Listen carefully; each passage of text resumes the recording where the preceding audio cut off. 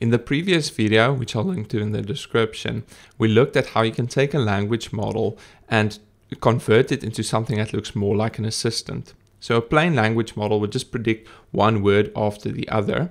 So you could give it maybe the snippet of a start of a Shakespeare play and ask it to generate its own play by just predicting one word after the other.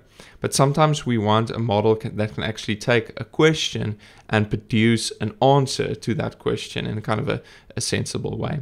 It will still do that by predicting one word after the other, but we want to do it in a specific kind of format that looks like the way that a human would answer a question. And we looked at different approaches to do this, and the one thing that we ended up on was basically using reinforcement learning. So we would take a language model, give it a prompt, and then it would produce some output, and then we would ask humans, how good is this output? Do you think this is a good response? And then based on the human response, the human rating of that output, we would start to update the model. And that's the basic principle behind reinforcement learning, where you basically update the model by starting to do things.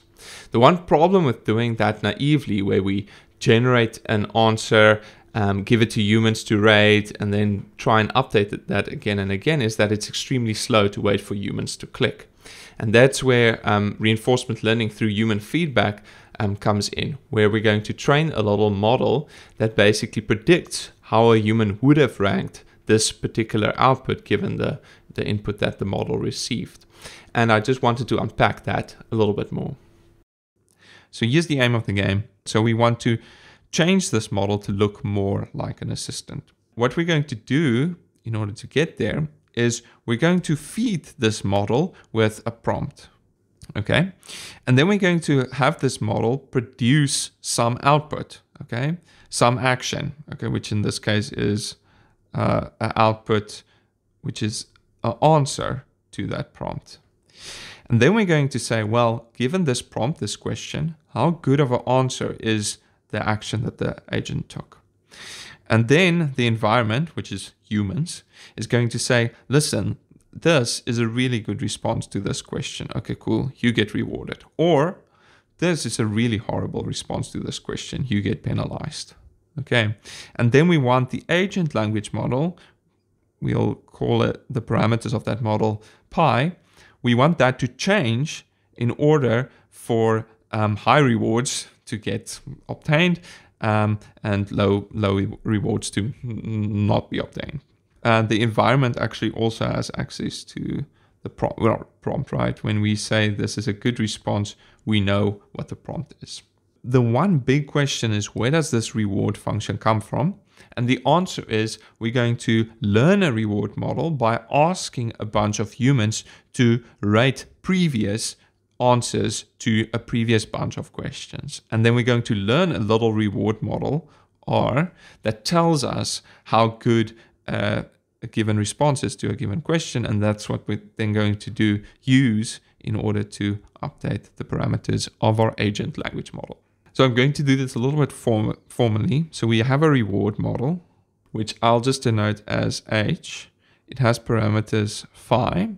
Okay, and the reward model takes in a prompt, and it takes in a potential answer to that prompt, and it outputs a real number, something between -infinity and infinity. And what we want from the reward model is we're going to train it so that if this is a good answer to this prompt, then it outputs a very high number, infinity. If this is a very bad answer to this prompt, then it outputs a very negative number, basically -infinity. So what we do is we collect a little data set where we have some prompts and we have some candidate answers. We've looked at this before.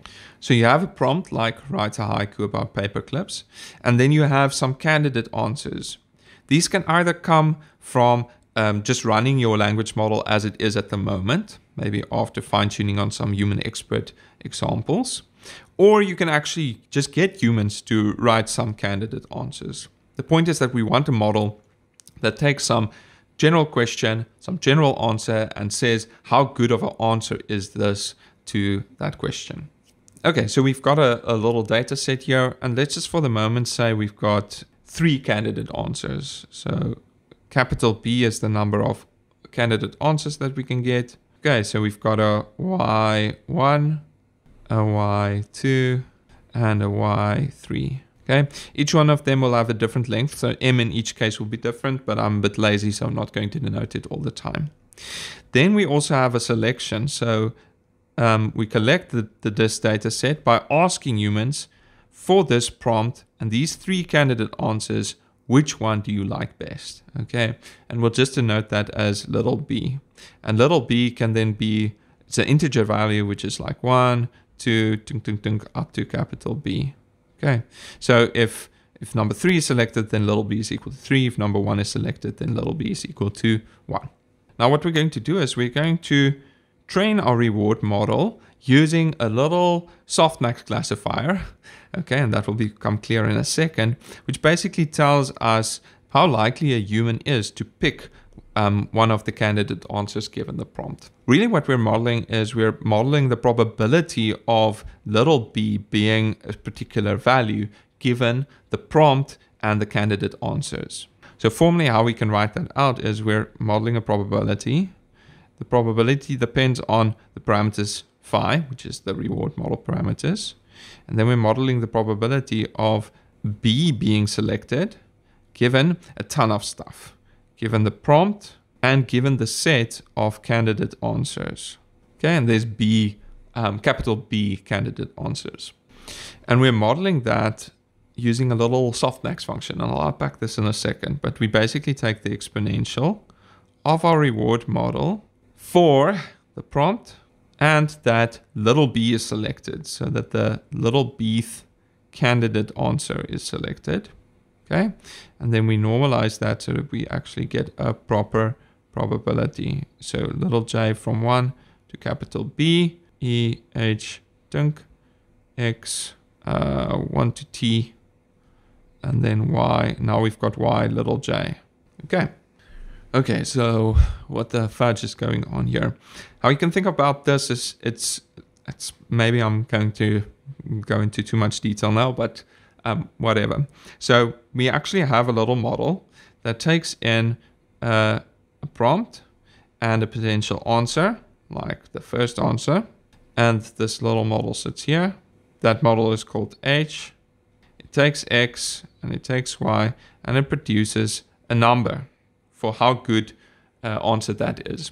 But we take the same model, H, phi, and the same model, and we feed it with the same prompt as well. So that prompt goes in there, and that prompt goes in there. But then here we feed it with the second candidate answer, and here we feed it with the third candidate answer. This produces a score, and this produces a score. So we end up with a little vector here, let's make it green, with 3 numbers in it. Dunk, dunk, dunk. And these are now treated as the logits to a softmax classifier. So this goes into a little softmax block, and that produces another vector, in this case with 3 elements.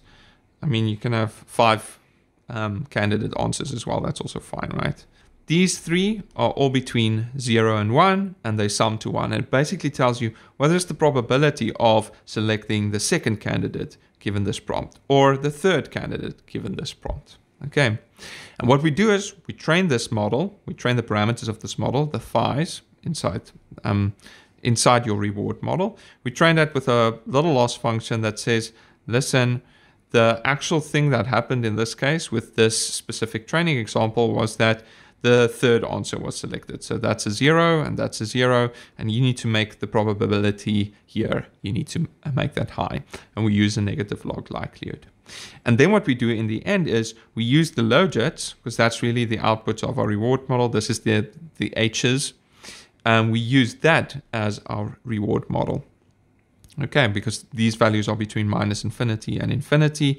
If it's at infinity, if it's very, very big, then it's probably going to have a 1 there. If it's very, very large negative values, then it's probably going to be 0. You're going to train this model on a ton of different examples.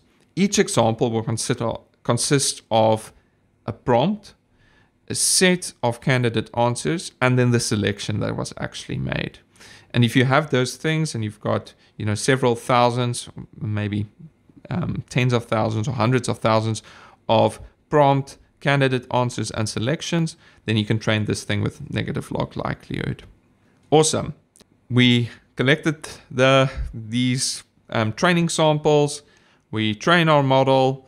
The model can look differently. Like this actually probably looks like a language model already. Okay, but I haven't actually told you about the structure of that at all. It's probably a transformer model. Okay, but we've trained that model, and that model is fixed now, and it tells us how good is a potential answer to a potential prompt. And now we get back to reinforcement learning land, and now we're going to use that model as our reward function. So let me just make this a little bit concrete. We've trained our little reward model on some data. Now we're going to start with the reinforcement learning part of this. The first thing is we're going to start by initializing our model to the model that we've had before. Okay, so we've already got a GPT model, or maybe even a language model that's been updated on human expert examples, and we initialize our agent to that model. So our agent language model, the thing that we're going to change now, it just starts out exactly with the base model that we're starting from. And then we're going to do reinforcement learning. What I'm going to do is I'm going to be a little bit lazy and not actually tell you at all about the exact algorithm that's used, but it's called proximal policy optimization. I'll put some links in the video description to very nice videos which actually unpacks exactly how the gradients are approximated using PPO, because you actually need to, change the parameters of your pi in order to get your model. How does that happen? Okay, but what I will say is I'll tell you what the reward function is. So the reward function isn't just h. We're going to actually add a little term there. So the reward function is going to be, so we've got for a prompt and a given answer. The reward function is going to be the thing we've learned from the human examples. But then we're going to add a little term, minus beta, a weighted term, of the log of the ratio between two probabilities. The one is the probability of the response according to your agent language model, given the prompt, divided by the probability from the original language model, the initialization model. So what this penalty term does is it basically says this probability here at the top from the language model for this produced output, it shouldn't be massively more than the probability that's assigned by the initialization language model. Basically what's happening here is this penalty term says don't drift too far off from the model that we initialized you with. And that's just so that the model actually doesn't become too crazy. Okay, and this is the actual reward function that's used in the little RL pipeline here. So in one cycle of this little reinforcement learning algorithm, you have a prompt, your agent responds to that prompt, basically tries to answer that question, and this is the answer to the question. And then we score that answer according to the reward model, which has already been trained before. Okay, and then based on that score, the agent's internals, the parameters of the agents, the pi, the language model, the assistant language model will get updated and changed to actually produce even better answers. And that's really the third and final step for going from a language model like GPT to an assistant language model like ChatGPT. You start by pre-training a model. That's just normal language modeling, predicting the next word. Then you fine-tune that on expert examples. That's still just a language modeling task. You've just swapped out your data to have expert questions with expert answers. And then the third step, which is RLHF, reinforcement learning from human feedback, where you basically want to get a model that produces outputs that humans will rank as really good outputs. And that's how you get to ChatGPT.